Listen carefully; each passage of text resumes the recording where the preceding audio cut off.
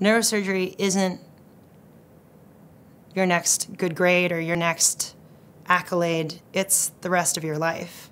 You're already sacrificing a lot of your life, and I think you should be in a place where you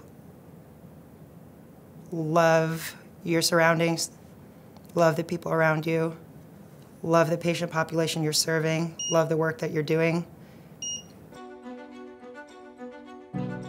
We are delighted that you decided to look at our program here at Brown. I would argue that our program is one of the best in the country.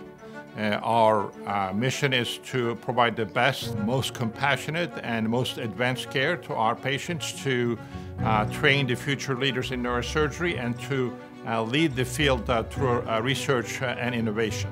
This is a very comprehensive, fully integrated academic neurosurgery program that offers truly the best experience in terms of neurosurgical training. We have a very robust translational research platform, an excellent clinical program, as well as a residency training program that is comprehensive and highly competitive. When you arrive here as a resident, you will be given a mentor within our faculty who will help guide you through the program in a one-on-one experience. Like all neurosurgery programs, we are a 7-year program. Our PGY 1 year is centered around basic training in neurosurgery and in clinical aspects of neurosurgery. That includes training in a neurosurgical intensive care unit, limited experience with our trauma surgeons and surgical intensive care unit, and a minimum of 6 months on the neurosurgery service. There is also additional training in neurology, neuroradiology, and interventional neuroradiology. This year, I think the big goals are just to learn to keep patients safe in the hospital, know how to take care of them when they leave the operating room, take care of basic medical problems as they present in the hospital, and start to build the foundation of knowledge to move on to the next year. You are part of the team, and you are enacting patient care, and you are getting to learn and work and explore. The PGY 2 and 3 years are more dedicated neurosurgical experience where you will begin to develop independent thought and surgical skills, as well as more advanced skills in the treatment of neurosurgical patients. The general responsibilities of year 2 include running the service, which means taking care and seeing new consults, following up on old consults, overseeing our mid-level APP and NP providers take care of the floor-level patients, following up and touching base with all of our closed ICUs, including the PICU, the NCCU, and sometimes the neonatal ICU, and training the intern to do the same. We're also in the operating room, and we get to learn some operating skills by doing some bread and butter neurosurgical cases, sometimes single scrubbed, sometimes double scrubbed with the chief. It's a great experience, and people are around to support you and guide you through it, but you feel very confident very early on in your residency. And during our 3rd year, our roles really is to both be in the OR more often. We get to be a part of some really exciting cases. And then we're also mentors for some of the new residents, the interns, the PGY2s. We're involved with teaching. It's a really exciting year for us. And of course, we still spend time taking call, just as we did as PGY2s, and we split that responsibility with the other junior residents. Our PGY 4 year is structured as an elective year. That is independently developed with me, the program director, and you as the neurosurgery resident, based on your interests and goals. 4th year of residency is mainly to let the resident explore some of the subfields you don't get exposure to your first 3 years, mainly endovascular, stereotactic radiosurgery, as well as a dedicated clinic experience in the outpatient setting.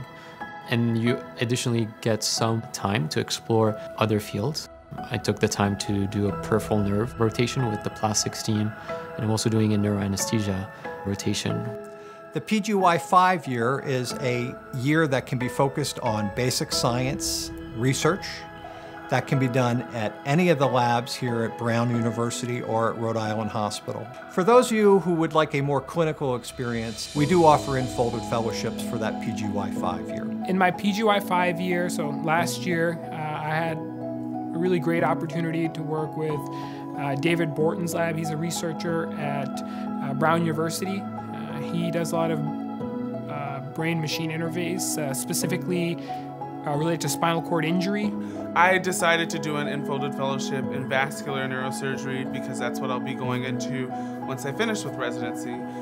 Through my year, I'll be able to do 250 thrombectomies at least, about 80 to 100 aneurysm interventions, and 30 to 50 interventions for arteriovenous malformations and arteriovenous fistulas. After completing your PGY 5 year, you will return to the neurosurgery service for the PGY 6 year as the senior resident on service. That year is focused on further developing your surgical skills and clinical skills. You divide your chief call with the PGY 7. You have some responsibilities administratively for organizing the case conferences, helping out a little bit with setting up the schedule, but predominantly the year consists of operating and focusing on the surgical specialty that you would eventually like to go into. You will be promoted in the PGY 7 year to become the chief resident on the neurosurgery service. During that year, you will develop the leadership skills necessary to run the service, as well as independent neurosurgical skills that will allow you to perform highly complex neurosurgical cases. As the 7th year, I get the first pick of operative cases, so whatever I feel uncomfortable with or whatever I feel like I need more practice in, I go to those cases, and also those that are interesting. I will be going through spine in the future, so all the big operative spine cases I try to attend. I make the weekly educational schedule, the call schedule, and help with the day-to-day running of the service. I mainly think of myself as the liaison between the faculty and the residents.